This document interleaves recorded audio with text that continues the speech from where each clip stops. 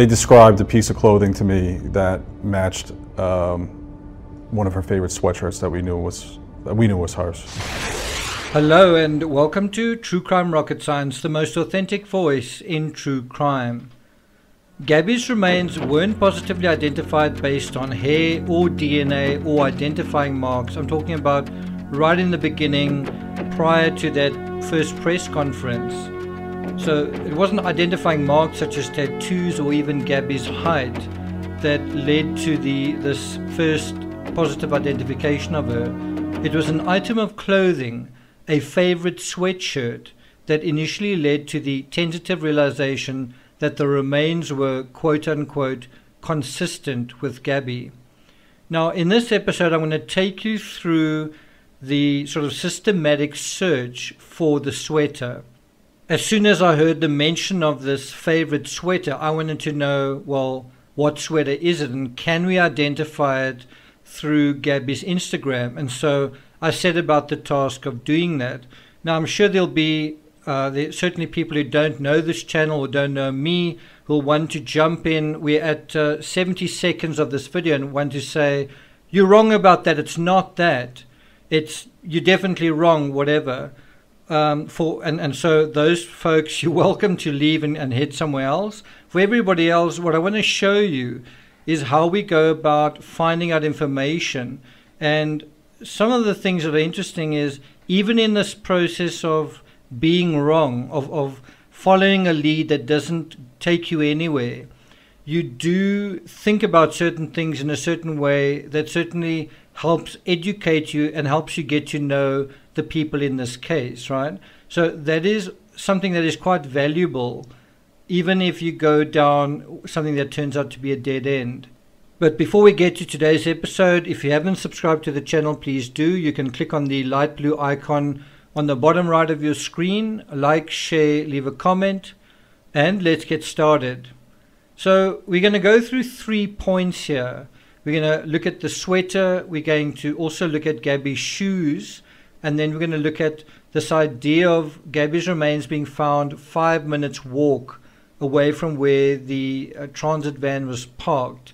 We're also going to look at the video footage of the so-called Forrest man that was seen in the red, white and Bethune footage approaching the van, right? And then in the next episode following this one, we're going to take the analysis that is somewhat foundational in this episode and build on it and see if we can get somewhere in terms of the crime scene.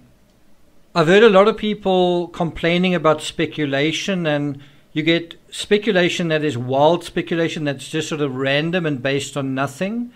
And that is not what this channel is about. There is speculation on this channel, but it's informed. It's based on a intimate knowledge of the facts, of the people, of the circumstances, based on research.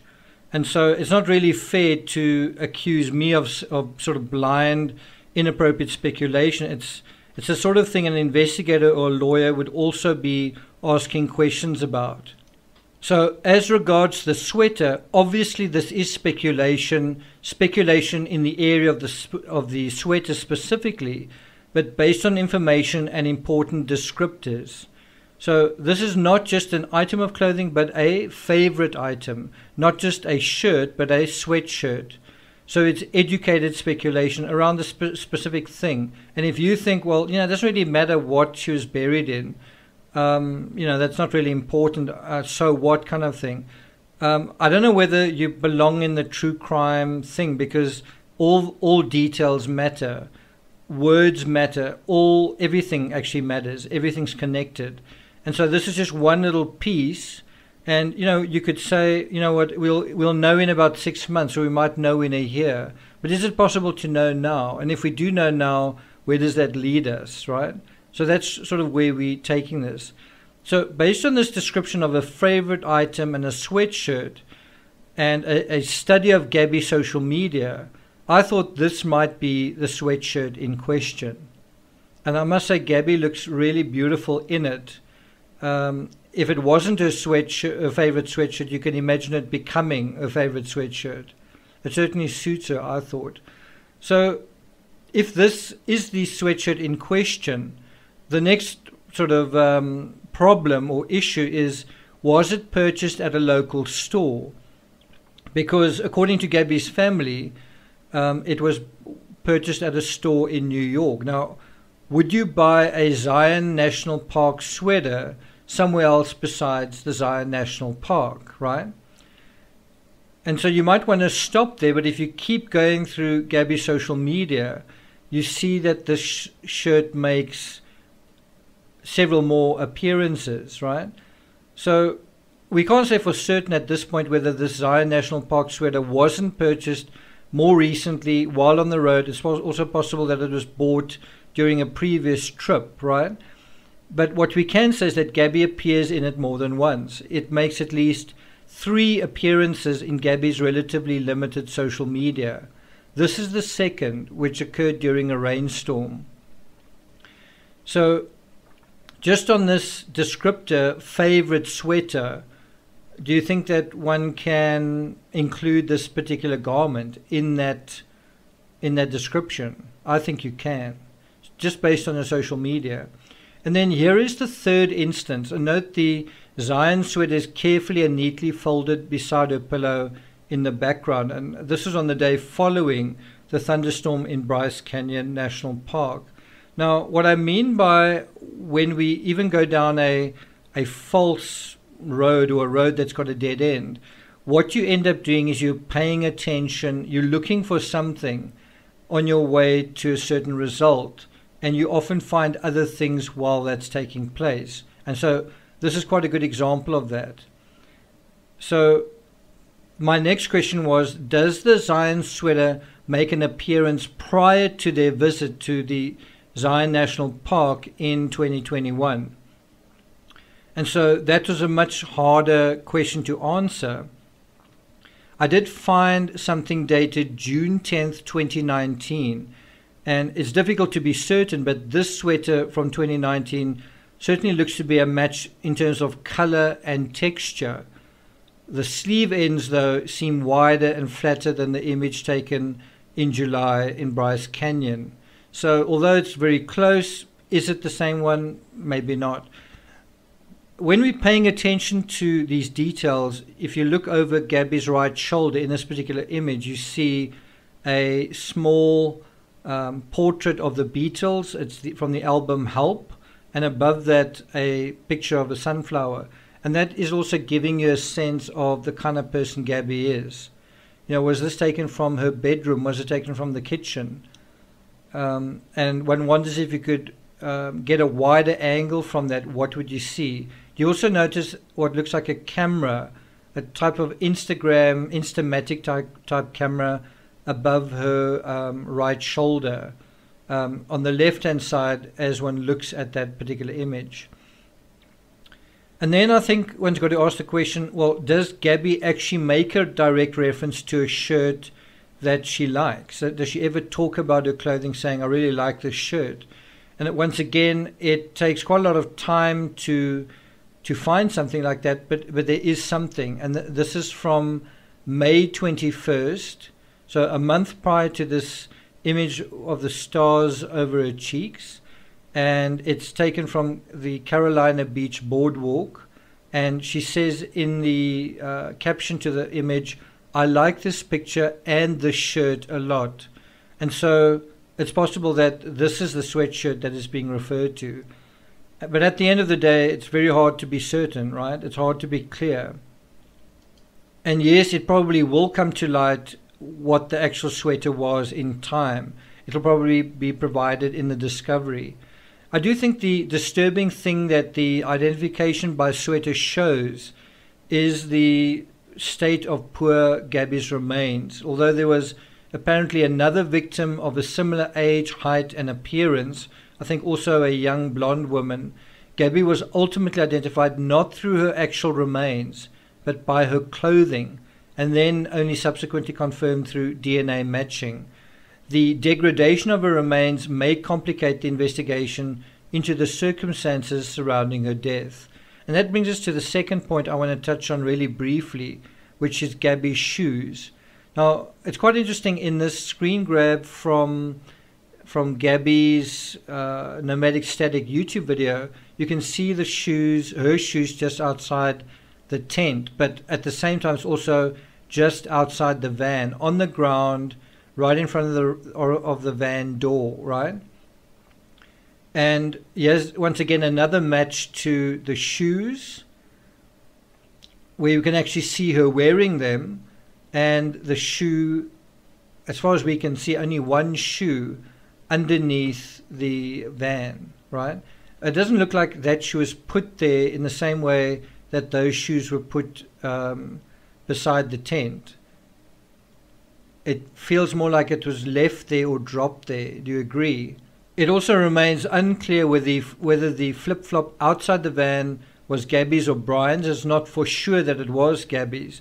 But from an investigative perspective, one wonders whether Gabby was wearing her footwear, or whether her footwear was buried with her or not. That makes a difference, and that has a bearing on what likely happened. So if she wasn't wearing her footwear, if Gabby was found bare feet, then I think it's likely she was carried to the final burying place. Or is it possible that she was buried with one shoe on? And that brings us to the third point, and I believe this was brought up during the Dr. Phil show, that Gabby's remains were found 5 minutes walk away. And she would have been right. And it wasn't far from the van. It was a 5-minute walk, you said, something like that. Now, just prior to this comment by Nicole Schmidt, that is Gabby's biological mother, on Dr. Phil, I think it was something she said yesterday, it's around about the 10-minute mark in the second clip titled Gabby's Parents Come Together. It's at this point that Jim Schmidt basically describes the scene where he, where he saw where the spot was identified where Gabby's remains were found. He describes a fire ring, and he describes a flattened impression that to him looks like a tent site or a campsite. And so it is easy to assume that something happened inside the van, and that something happened, on that far side of the creek bed. And then there was this sort of subterfuge carrying Gabby to this other point. But there's another possibility as well, which is that they actually camped, that they had a tent on the other side, and that the altercation happened at the tent in the camp. There was the remnants of a fire ring there, and you can see where those rocks had been moved to make the fire ring. There was a clearing where I would assume, knowing I have a similar tent, where I would place my tent, and that opening would face out overlooking the mountain range. So that's obviously from Dr. Phil. There's actually a much longer description from Gabby's stepfather about this area, but I'll put a link in the description. It's from about 9 minutes into the segment, where he describes in a lot of detail the type of terrain and the type of area that it was, and also that he actually marked the spot of Gabby's grave with stones. And there's still a little bit of uncertainty which cross is the one that he left. Some appear to be higher up on the bank, some appear to be in the riverbed. It's a little bit difficult to be certain, but certainly on the Dr. Phil show, they do show this image, which one would assume is the correct image, and that doesn't look like an image, sort of inside the main stream area, the riverbed of the actual area. It seems to be closer to the actual campsite, but it obviously is an area that can get snow melt, and so it can possibly flood to some extent. You actually see some sagebrush growing in the riverbed area, and so obviously those braided streams fluctuate with the change of seasons. Sometimes probably the entire width of that watercourse is flowing water, and other times it is reduced to braided streams, such as in the middle of summer. I've got to say, I always thought it was incredibly unlikely that you would have a scenario of someone carrying someone's remains over such open terrain. And so I think what is more likely is that Gabby and Brian moved to the campsite across from where the vehicle was, and then something happened there, and then she was buried very close to where they were camping. And in that respect, one wonders, what is the relevance of the shoe at the van, Gabby's shoe at the van? What's the relevance of that given this context? And so what this brings us to is a scenario where you had the Mary Piglet's incident, Gabby and Brian going for a walk, not just sort of a saunter, not just a sort of gallivanting somewhere. They purposefully went to the other side, the far side, perhaps to get away from people, to get away from the road. And then something happened there. Something happened at this campsite and happened close to where she was ultimately buried. So it does appear that there may have been kind of a cooling off period. So, they drove in the vehicle, perhaps they argued or whatever in the vehicle, but then there was an escalation while they were camping, while they were sitting together. I would have thought it would be more likely that during the drive to the camp something could have happened, but it's possible that something happened later on in the night. Now, one also wonders, were substances consumed that night? What could have happened? Or could Brian not sleep that night? What was actually happening that caused this sort of lashing out subsequently, if that is what happened? And that brings us to the fourth and final point I want to address here, the Forrest man debunked. Have you seen the footage of what appears to be a man moving or digging a short distance from the van, and then he apparently crouches down as it passes by? Well, over 300,000 people have seen it, and by far the majority of viewers gave the slowed down footage a thumbs up. That seems to indicate most found the footage believable, reasonable, and credible, right? How about you? Do you think there's a man moving in the undergrowth? Have you seen the footage of what appears to be the van door closing as the red, white, and Bethune vehicle approaches? Well, over 1.4 million people have seen it, and by far the majority of viewers gave the slowdown footage a thumbs up. That seems to indicate most found the footage believable, reasonable, and credible, right? How about you? Do you think someone is putting the van door closed?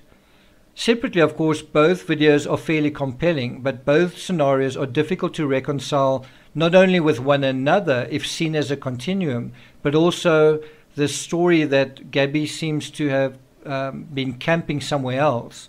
And so some of this footage almost seems irrelevant to that scenario. It's possible, of course, that both Brian and Gabby are captured in the footage, Brian secretly planting vegetables, or perhaps having a toilet break, and Gabby perhaps getting undressed in the van. That's possible. However, in both videos, the assumption is made that the surreptitious movements, apparently surreptitious movements, are Brian. In the one, Brian is digging and hiding. In the other, Brian is hiding inside the van. The TCRS assessment is that the door closing footage is more likely and is valuable in the sense that it potentially provides Brian's exact location at a particular time and date. How likely is it that foul play had already occurred at this point? It's difficult to be sure, but I would imagine that there was no foul play at this point. I don't know how likely it is, given the above assessment, that Brian would be moving or carrying anyone in broad daylight. And I've said this before, reading about or hearing about Jim Schmidt's assessment of what it looked like on the ground very close to the actual crime scene at the Spread Creek camp. Something else I wrote prior to that is carrying human remains for 5 minutes isn't a pleasant task. And so what appears to be the case here is that they weren't carried very far, and they certainly weren't carried for 5 minutes. This does raise the issue, if Gabby was no longer alive at this point, at the point that the footage was taken, how long could Brian wait for the cover of darkness before odor became a problem? And the answer seems to be that there was already the cover of darkness when this took place. Does that make sense? So I do want you to realize that this particular post was made while some information was still being gathered. And so, that's how it sometimes happens when you are getting information and you've got a theory, and then they sort of collide with one another, and then you find out, well, this is actually the most likely scenario. So in the next episode, we're going to talk about something more practical in the true crime sense, what likely happened that night, what weapon was likely used, and whether Brian's Instagram provides any clues. What is the major influence driving Brian, the psychology, the psychological life of Brian Laundrie? So we're going to be analyzing that in the next episode. Thank you for listening, and I'll see you guys next time.